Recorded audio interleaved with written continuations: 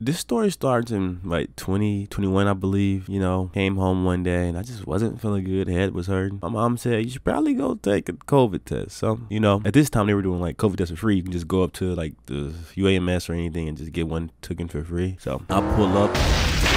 So this one was a drive-through COVID testing. So basically you would go through the garage area and, you know, I was waiting, you know, but they had us to turn off the cars because, you know, you don't want, you know, that gas is toxic and it can kill you if you breathe that in. And yeah, my car at this time wasn't the best car, you know what I mean? I wasn't paying no car, and my dad gave me this car, gave me the point A to point B. That's all that matters, you know what I mean? But yeah, so I'm in line, turned my car off, but my car always had a problem to where it would not turn on sometimes. If I turn it off and I try to turn it right back on, it wouldn't turn back on. So yeah, I'm in the line, turned it off, turned it back on.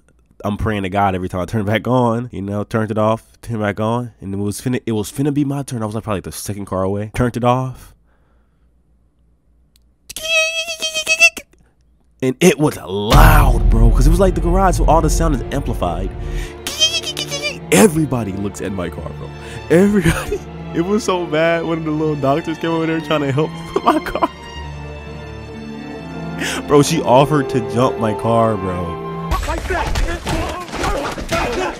Oh my gosh, bro. Turns out my car had COVID. Oh yeah, no, I did too.